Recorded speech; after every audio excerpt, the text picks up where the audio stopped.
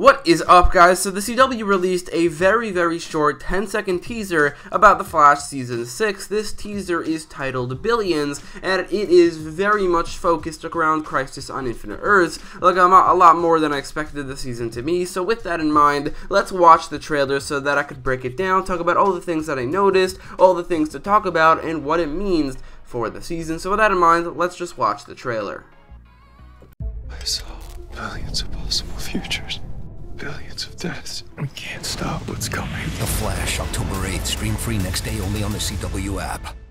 Okay, so first of all, like I said, this trailer is very much focused around Crisis on Infinite Earths, like a lot more that I expected the season to be focused on now. I do not think the season will be as focused around the Crisis as Arrow Season 8 will be, as Arrow Season 8's main storyline will be about the Crisis, but the Flash Season 6 main storyline will be about Bloodwork, the main villain of those episodes. But it seems like based off this trailer that this season will be a lot more focused around the crossover than I expected, which makes me just so much more excited for the season. This trailer looks so good. It makes the season look so good, and I think Crisis on Infinite Earths will just single-handedly make this year the best year of the Arrowverse based off what we're seeing about the upcoming seasons of the Arrowverse. The Crisis will have just such a huge impact on the quality as well as how much the whole season of each show is going to be as interesting as it is.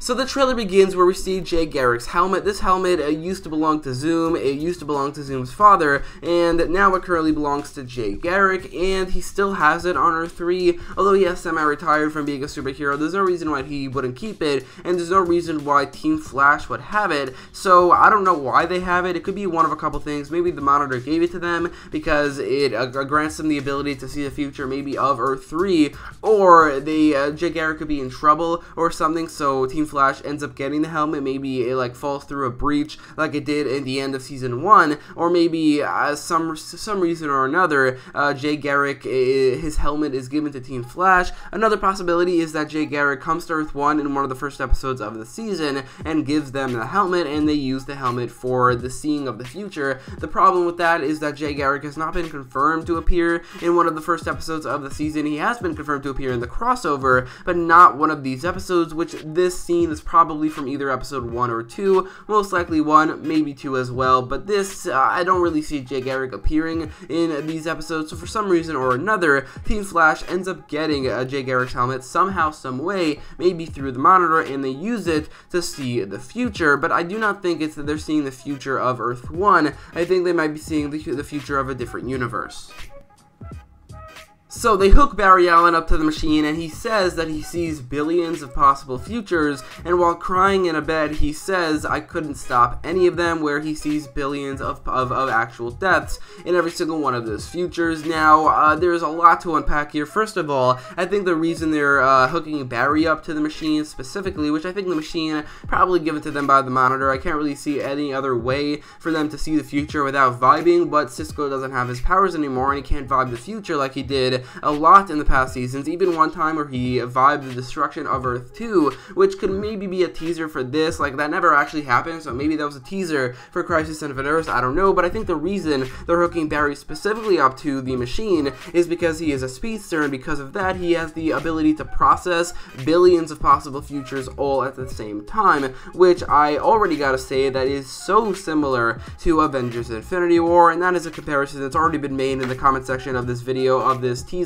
But the fact that he sees billions of possible futures and not a single one of them, or he was able to stop them, that's very similar, not exact, but very similar. It's actually worse in terms of their situation than what we saw in Avengers Infinity War, where Doctor Strange saw 14,600,005 possible futures, and only one of them were the Avengers successful. That future that they were successful ended up being Avengers Endgame, as Doctor Strange kind of put in motion the ability for that to happen. But now we see in the Arrowverse the same thing happening.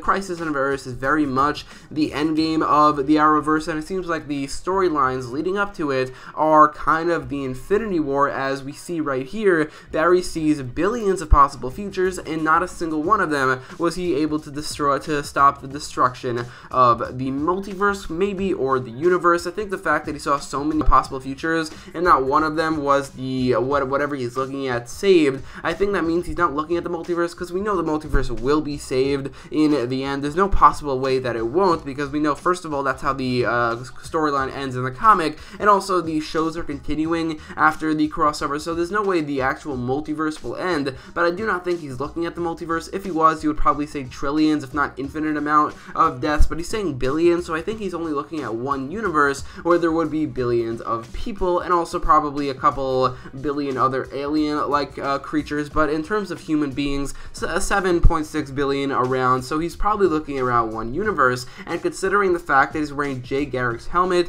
I think he's either looking at Earth 2 or Earth 3.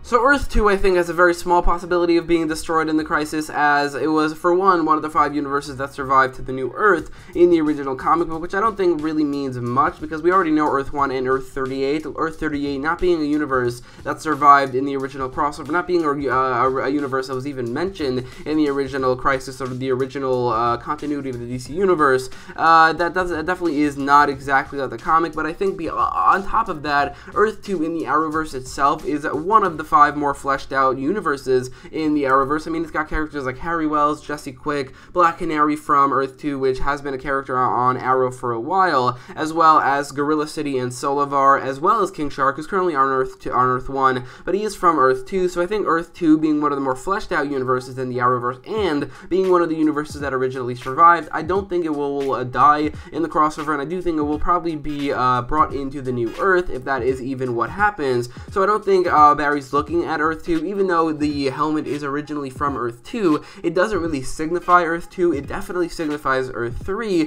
which is where Jay Garrick is from, and I think what Barry's looking at is not only the destruction of Earth 3 in the future, but a destruction that he will not be able to stop, and in the end, after the Crisis, I don't think it will be prevented, and I think Earth 3 will be fully destroyed.